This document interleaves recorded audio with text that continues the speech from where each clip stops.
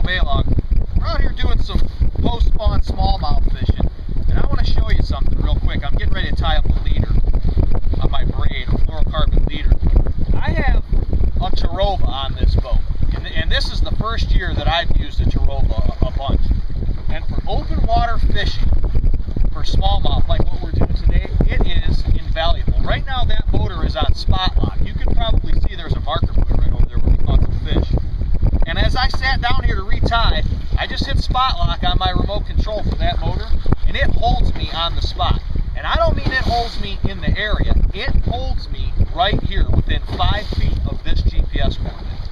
So if you're a guide and you have clients and you're netting fish or you're retying lines, if you're a tournament angler and you need to retie and you don't want the boat to drift off your spot and have a competitor move in on you, regardless, if you need to hold your boat out in the open like what we're doing right now and have it stay right on your numbers, this is the only way to go. We're going to do a whole bunch more with this year and talk about iPilot Link and some of the new things.